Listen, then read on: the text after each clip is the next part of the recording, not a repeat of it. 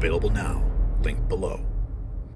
In an astonishing turn of events, we've just uncovered a bombshell revelation that will leave you on the edge of your seat. Former President Donald Trump is taking an unorthodox approach to selecting his vice presidential running mate, and is unlike anything we've ever seen in the history of politics. Sources within the Trump campaign have leaked explosive details about a process that can only be described as high stakes, drama-filled, and, well, a spectacle. As the nation holds its collective breath, potential candidates are reportedly being put through a grueling gauntlet of challenges and evaluations, all under the intensive scrutiny of Trump himself. This unconventional method has ignited a firestorm of speculation and intrigue, with supporters and critics alike clamoring for more information. And this exclusive special report will take you inside the inner workings of this unprecedented vice presidential selection process, unravel the strategic calculations at play, explore the far-reaching consequences for the upcoming election, as well as give you an inside look at Trump's boardroom from someone who was there. Now, you don't want to miss our shocking insights and final thoughts in this major shift in the political arena. Now, folks, before we dive into this game-changing report, a quick word from our sponsor who makes this groundbreaking journalism possible. Just like Trump's unconventional approach to selecting his VP, smart Americans are finding innovative ways to save at the pump amidst rising gas prices. Thousands of drivers are outsmarting greedy oil companies with this amazing little device right here. You can see it in my hand. This intelligent fuel-saving gadget easily installs in your vehicle, optimizing performance to slash fuel consumption by up to 25%, boost power by 35%, and increase torque by 25%. The first month's savings alone cover the device's costs. Experience incredible fuel savings with an exclusive 50% discount at reducemyfuel.com. plus a risk-free 60-day trial. Don't miss out on this limited-time offer. Unlock 50% off and free shipping now at reducemyfuel.com. That's reducemyfuel.com for unbeatable savings and performance. Now, in a move that blurs the lines between politics and entertainment, former President Donald Trump is reportedly adopting an apprentice-style approach to selecting his vice presidential running mate for the upcoming election. According to a top advisor, the process is shaping up to be both a captivating spectacle and a calculated strategic play designed to energize the Republican base with a potent mix of suspense and drama reminiscent of Trump's television background. Julia Manchester of National Politics, she's a reporter for The Hill, she shared her insights on the development with Fox News, emphasizing that Trump's penchant for drama and suspense aligns perfectly with his supporters' expectations. Watch. Former President Donald Trump's search for his next running mate is starting to get serious, we are told. A top Trump advisor reportedly begins the process of narrowing down the list with plans to draw this out apprentice-style. Okay, you have our attention. The Hill National Politics reporter Julia Manchester joins us now. What do we think?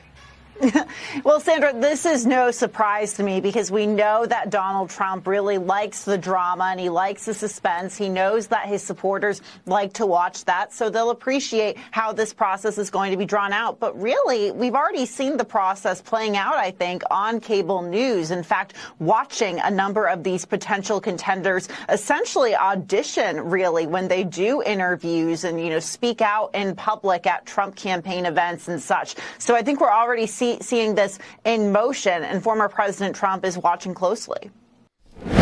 Why not do it like American Idol? Everyone could just phone in their vote. Now, sources close to the Trump campaign believe that the selection process is entering a critical phase, with efforts underway to narrow down the list of potential candidates. The approach, mirroring the format of Trump's hit reality TV show The Apprentice, suggests that contenders will face a series of challenges or evaluations closely monitored by Trump himself, while a captivated audience of supporters and political analysts watch with bated breath. Offering insight into the Apprentice experience, former contestant Tana Goertz, she shared her first-hand account of the show's intense boardroom scenes with me on my podcast called Back to the Podcast.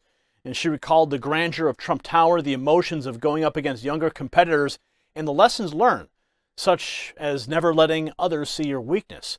She also shed light on the contestants' interactions with Trump himself, which were limited in the early stages but increased as the competition progressed, with rewards like breakfast in the penthouse for winning project managers. Watch.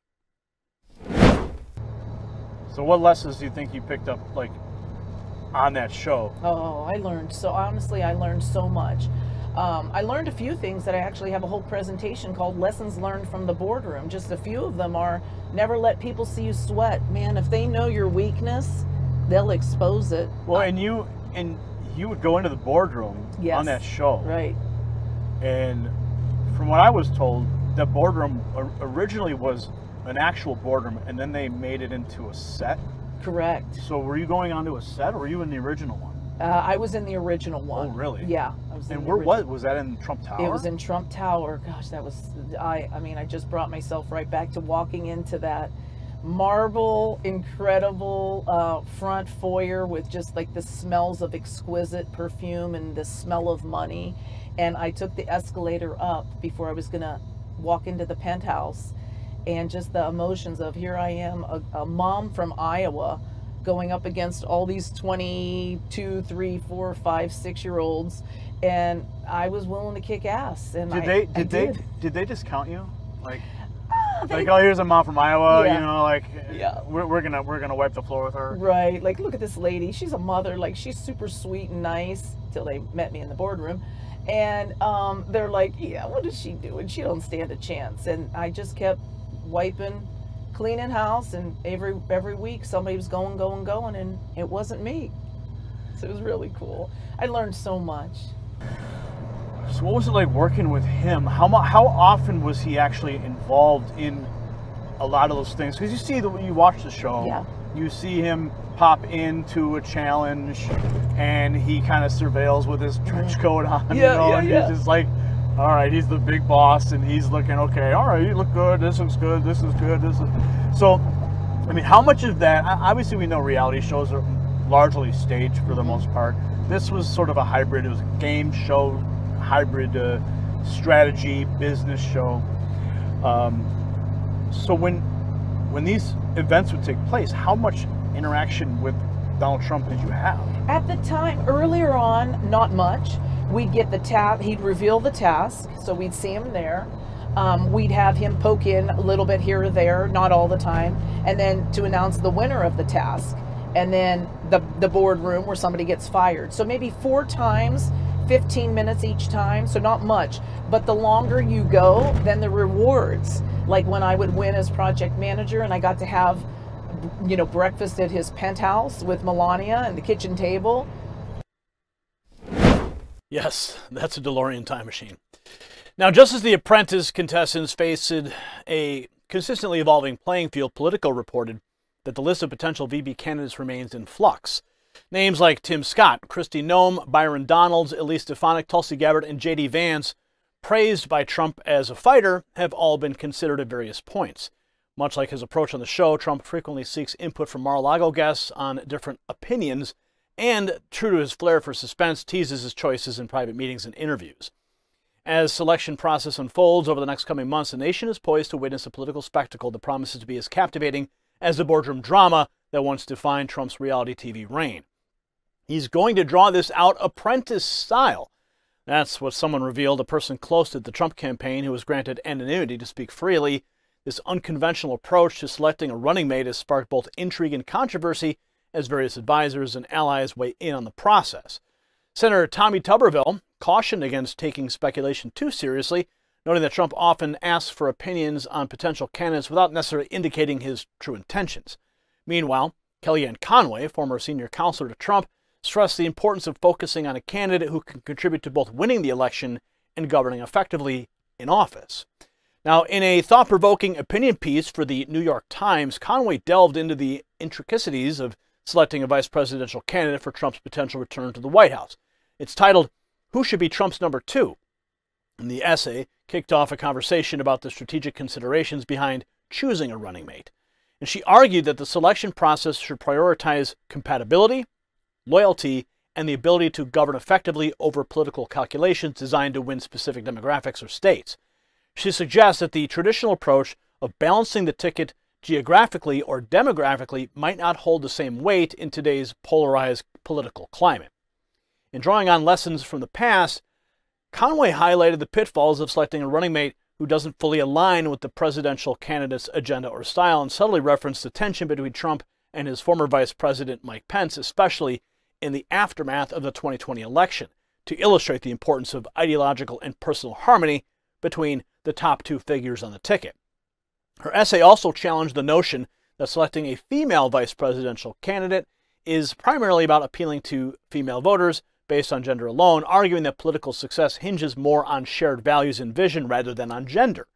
And she pointed out that despite the majority of voters being women in 2016, Trump was able to win the presidency over Hillary Clinton.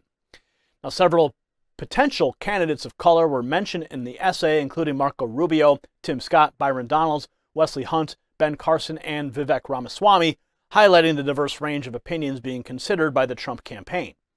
Now, in January, Dr. Ben Carson addressed rumors regarding his potential vice presidential candidacy alongside former President Trump. While Carson remained reticent about specific discussions with Trump, he emphasized their shared commitment to saving this country. Take a look. This is also one of the reasons President Trump is doing so well in the polls. Has President Trump contacted you to be his VP? I don't want to talk about what we've talked about, but we've talked about what can we do to save this country, and that we will work together to make sure that America remains America. There's so many things that are going on right now. You know, compromising the DOJ, using it to injure your opponents politically. These are things that occur in China and Russia and Cuba. Those are not things that are supposed to occur in this country.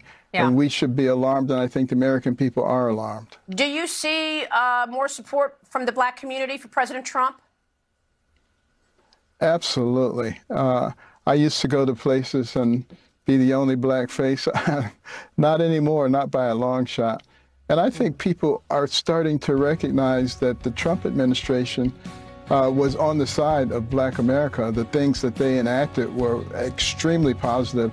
The opportunity zones, HBCU support, all of these things were fantastic. And I think he's going to have. So as the campaign progresses, Trump's unconventional strategy for selecting a running mate may set a new precedent for how political campaigns are conducted, blending elements of entertainment with serious political decision-making. Well, the effectiveness of this approach in securing electoral victory remains to be seen. It undoubtedly marks another chapter in Trump's unorthodox political journey, captivating the nation and sparking intense debate about the future of American politics. If you got value from this report, tap subscribe. My final thought is next. As we've seen, Donald Trump's unconventional approach to selecting his VP is poised to shake up the 2024 election. By drawing on the strategies that made The Apprentice a cultural phenomenon, Trump is injecting incitement and engagement into the electoral process. While some may argue that this reality TV approach cheapens the gravity of the VP selection, but the American people are tired of the same old political playbook. They crave authenticity, entertainment, and a deeper connection with their leaders. And Tana Goertz, a former Apprentice contestant and Trump advisor, well, she attests that the skills that made for success in the boardroom, quick thinking, adaptability, grace under pressure, are precisely what we need in our nation's second highest office. By embracing the drama and competition that defined his reality TV reign, Trump is tapping into the zeitgeist of our times and laying the groundwork for a battle-tested VP pick. In an era of unprecedented challenges and opportunities, this bold, outside-the-box thinking is exactly what America needs to thrive. As the Trump campaign's Apprentice-Style VP selection unfolds, we may be witnessing the future of American democracy in the making. Congratulations, you made it to the end of the video. Now keep up your quest for truth with this next news report. And if you found our channel enlightening, join the millions who agree with you. Tap subscribe. Thank you for watching the Next News Network.